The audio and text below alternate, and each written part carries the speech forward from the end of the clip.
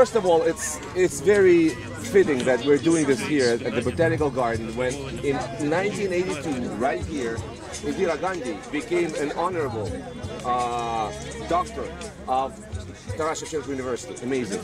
And Mahatma Gandhi, you said today in your speech, was all for non-violent struggle, but you said that did not mean a passive approach. How does that apply to the situation in Ukraine that is in a very much hot conflict with Russia?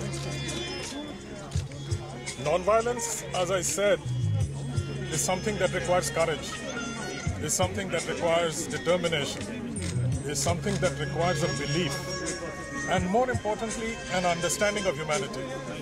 And this Mahatma Gandhi displayed in his long struggle to give India her independence.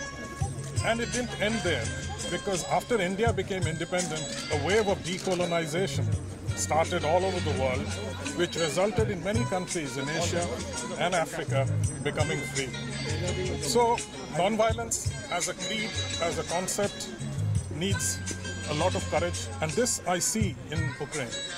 In Ukraine, it's a beautiful country, and the strength of Ukraine lies in its democracy, where the will of the people determines what the government does and how the country progresses. And the will of the people is always a collective wisdom.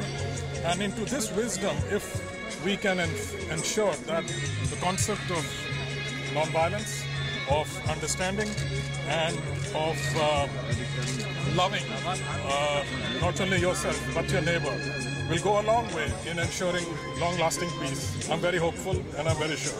Thank you, Mr. Ambassador.